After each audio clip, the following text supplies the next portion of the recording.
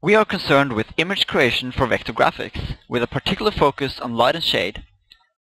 For this, we propose shading curves, which associate shading profiles to each side of the input curve. From these, surfaces are generated and combined with the original flat color image to produce the final result. Here's an example of a simple curve created in our user interface. Each curve has attributes on either side, which we distinguish by associating colors, green and red, to each side of the curve. These attributes are extent, strength, and shape. Extent defines the extent of the shading profile in the image plane. Strength defines the strength of the shading at the curve. Positive values will make colors brighter for lighting, and negative values will make colors darker for shade and shadows.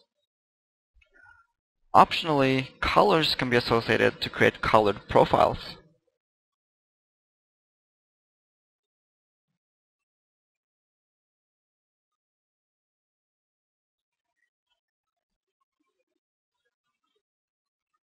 Finally, the shape attribute defines the shape of the shading profile and therefore defines how the color propagates out from a given curve.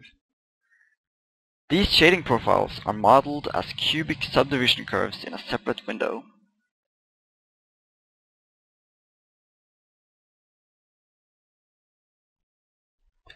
From these three attributes, control meshes for Cotton-Clark subdivision are defined.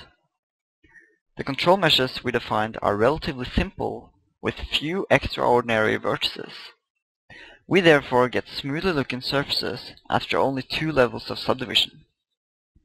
These surfaces are finally applied to the image using the depth map in an off-screen OpenGL rendering process.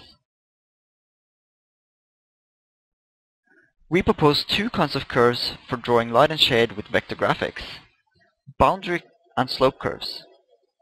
Slope curves define a single smooth surface appropriate for specular highlights and cast shadows. The boundary curve associates one surface on each side of the curve. Therefore, boundary curves typically create a shading discontinuity across the curve. Here's an interactive example of adding some slope and boundary curves to an existing axe.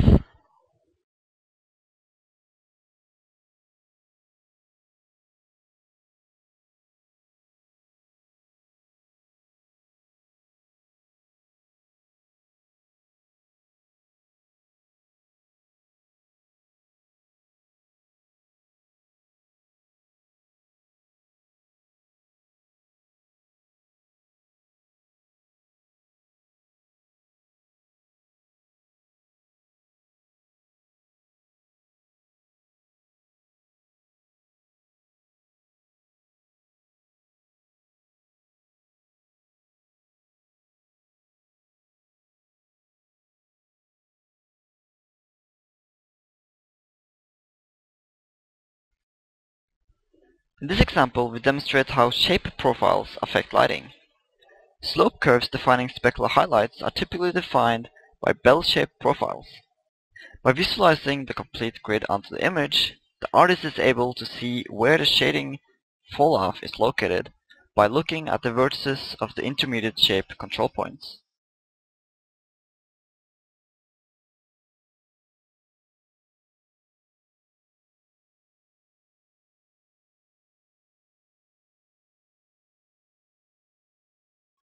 Stronger strength is here added to a few control points, changing the sense of the overall lighting in the scene.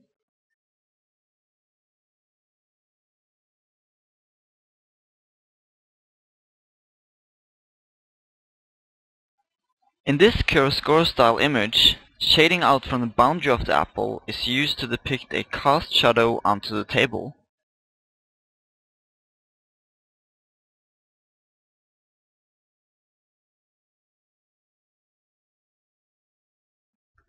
Here are some more results and various visualizations of the subdivision surfaces. Note that these surfaces only work as intermediate representations, and the users are not concerned with neither the surfaces themselves nor their defining control meshes.